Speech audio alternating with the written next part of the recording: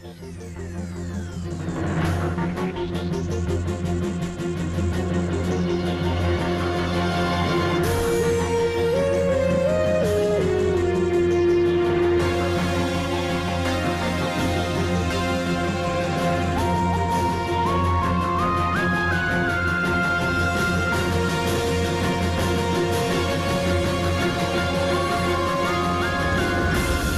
driven. We've got a tensioner mounted here for the up and down adjustment of the drum.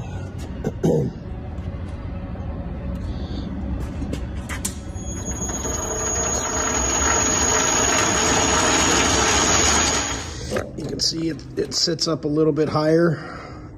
That's as high as we're going to be able to get to without an actual whisker switch.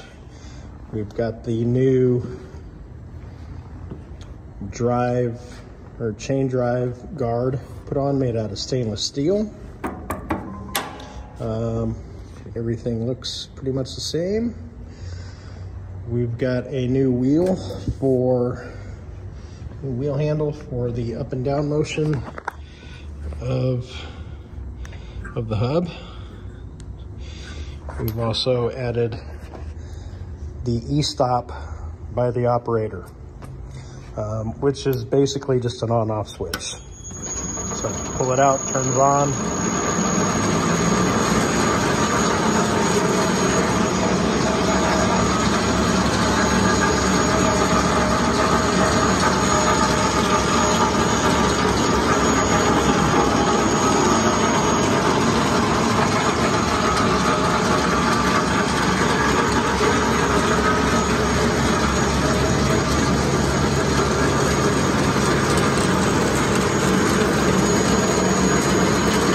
So you can either shut it off here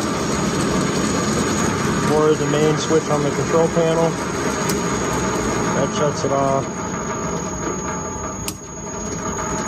Or for something close by the operator,